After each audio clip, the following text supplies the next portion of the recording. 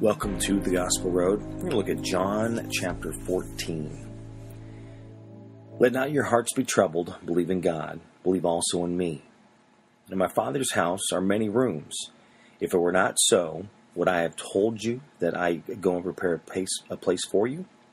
And if I go and prepare a place for you, I will come again and will take you to myself, that where I am, you may be also.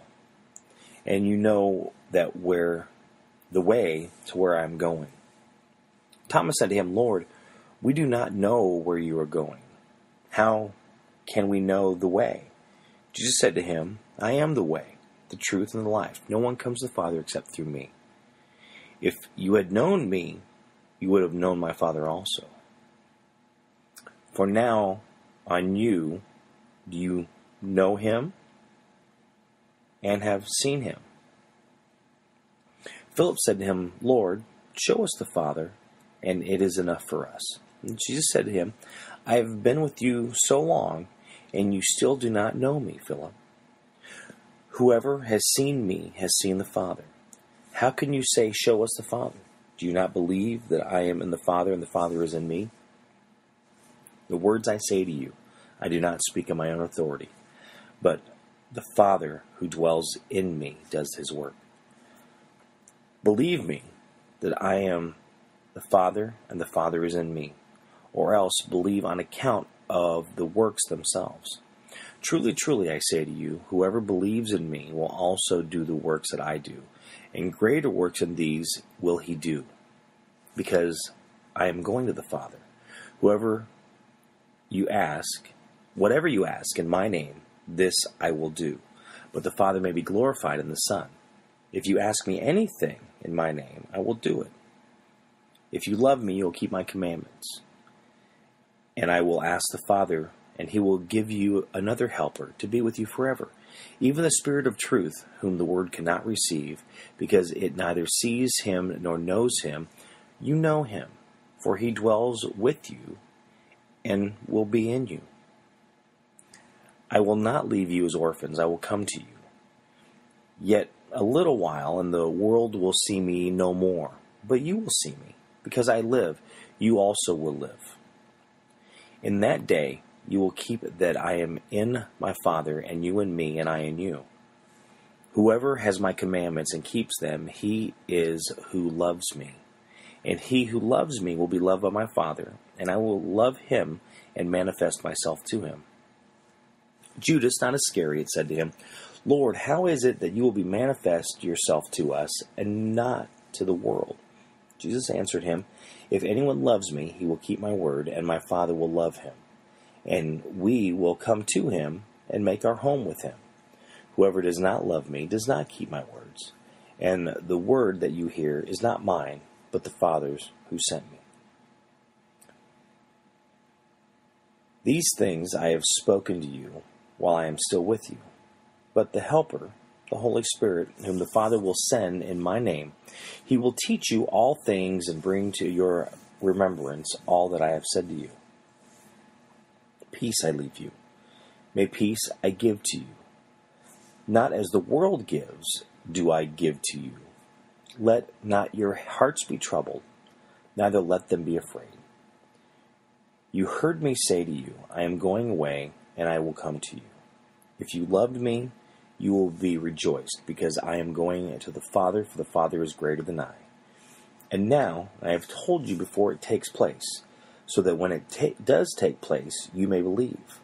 I will no longer talk much with you, for the ruler of this world is coming. He has no claim on me, but I do as the Father has commanded me, so that the world may know that I love the Father. Rise, let us go from here. John chapter 14.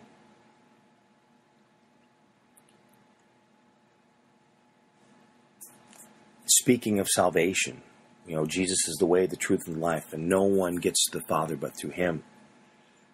Asking him into your heart, loving him, asking him for forgiveness, the unconditional love that he has for us. The choice that we make.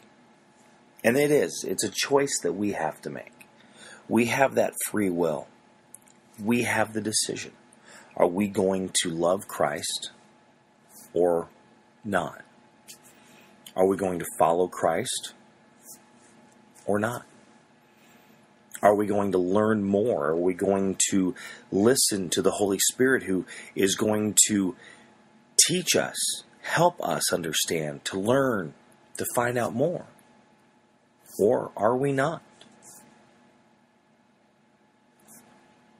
These are the decisions we have to decide. These are the decisions we have to make. Many are called, few are chosen. The road is narrow. I mean, we've heard all of the different statements. So the question is, where are you going to go? What are you going to do? What do you believe? Do you have a belief? Or do you just live life the way it is? Whatever happens, happens. There's nothing to believe. There's nothing to believe in.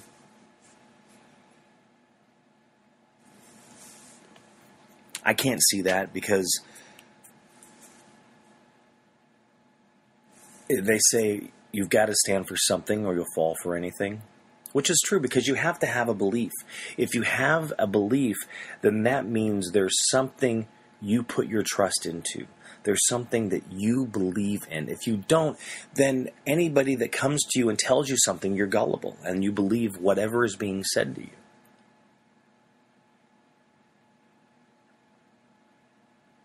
Are you educating yourself? Are you trying to find out as much as you can?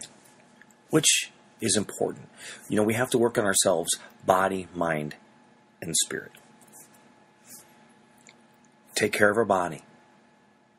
It's the temple. Take care of our mind. Learn, knowledge, gain. Sharpen ourselves. Do more. Spirit. Take care of our soul, our inside, our beliefs, our spirituality. These are all things that many ignore. I've ignored it. It's what we do. It's the way we think. But you got to change that way of thinking. Are you letting yourself go, or are you shaping yourself up? Sharpening your skills, becoming better, wanting to be a better person, wanting to be a stronger person. What do you want? What don't you want? You know, I grew up in church and I've heard many things and I've thought many things. And I acted many ways. Only to come to the realization that most were wrong. Thought wrong. Talked wrong. Acted wrong. Because I was the one that was up in everybody's face. And you know what? It's not what I believe, it's what you believe. I can share with you what I believe. I can share with you of what comforts me, what helps me. But I can't force you to think the way I do. And we shouldn't, because we're all different. That's what makes us. That's that personality that God has given us to be our own individual people. But then He also gave us the responsibility to think for ourselves, to make those decisions.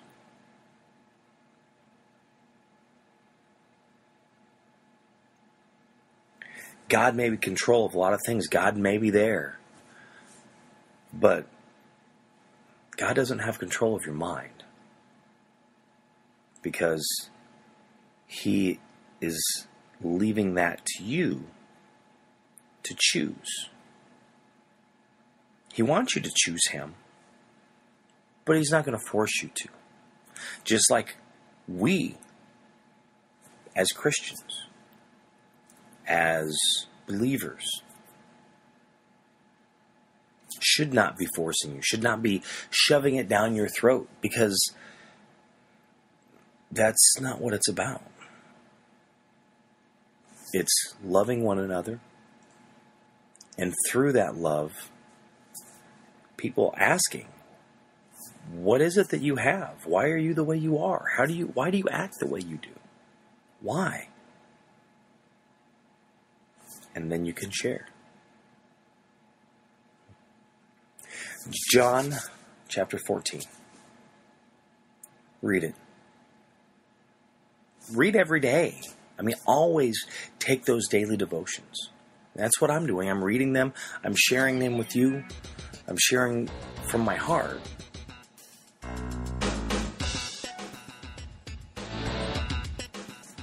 But what's in your heart? What do you have? What do you have to share? Thank you for listening to The Gospel Road. Have a great day. God bless.